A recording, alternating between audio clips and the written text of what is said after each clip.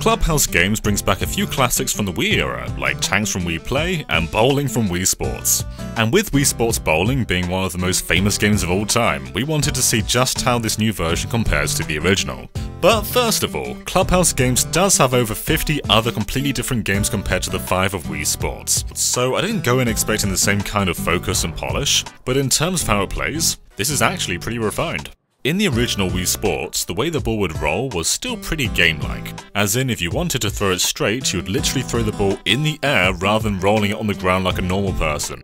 In fact, bowling like a normal person would apply spin. A lot of it appeared to be based on the animations of your Mii too. You'd hold down the B button to begin your throw, but as long as your Mii had started to run up to the lane, you could do this, and that still counts as a throw somehow. Wii Sports Resort was far more refined, supporting Motion Plus, but it still kind of had an arcadey feel to it. Now Clubhouse Games is a lot more precise. You automatically throw the ball when you swing it past the line, so you can't even throw the ball in the air anymore. So no matter how you throw it, you're more gliding the ball now than throwing it in the air. So spin's no longer handled with where you throw it, but rather the way you twist the Joy-Con. There's no Mii or character throwing the ball either, so the actual throwing mechanics work extremely differently. Holding down R, which is the throw button, still works somewhat like Wii Sports, but doing that also calibrates where your controller is in 3D space. So you have to make sure you press it while the controller's in front of you, otherwise it may go a bit haywire and not really pick up your movements. There's definitely less room to cheese this version of bowling. Though if you want a slightly easier experience, unlike Wii Sports, there's an option to put up bumpers. This only showed up in one of the training minigames in Wii Sports. But speaking of minigames, one of them kind of returns. Trick bowling very much resembles the first training minigame in Wii Sports, though Clubhouse Games only has a set of 10, and if you mess up you move on to the next set, whereas Wii Sports had lives, and if you miss one, you try the same set again. So this is a more accurate depiction of bowling, but does it still have the feeling of character the original had? Well, there's certainly something missing here.